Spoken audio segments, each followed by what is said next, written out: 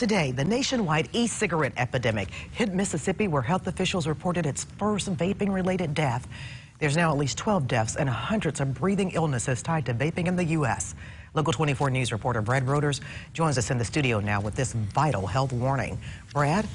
Katina, Mississippi health leaders said the person who died is under the age of 30, joining 4 other confirmed lung-related injuries in the Magnolia State. As this national vaping epidemic balloons, health leaders are scrambling to pinpoint the exact product linked to these e-cigarette illnesses. The state of Mississippi is now part of the growing e-cigarette epidemic, as health leaders in the Magnolia State today announced its first vaping-related death, a person under the age of 30. We've known for decades cigarettes kill you.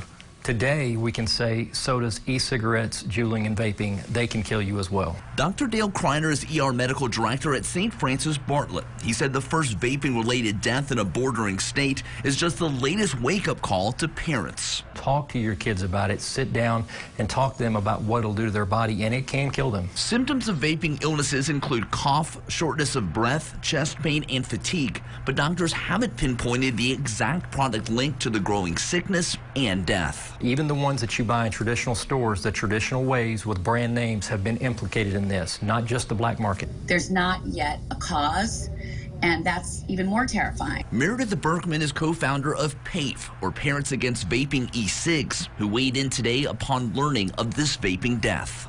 It underscores the greater problem of the youth vaping epidemic, because that epidemic is the most serious adolescent public health crisis that our country has faced in decades. Now, the Centers for Disease Control now reports more than 800 confirmed vaping illnesses in all but 4 U.S. states. Of the cases the CDC knows all the specifics about, 2/3 of the illnesses are those between the ages of 18 and 34. Reporting live in the studio, Brad Broders, Local 24 News.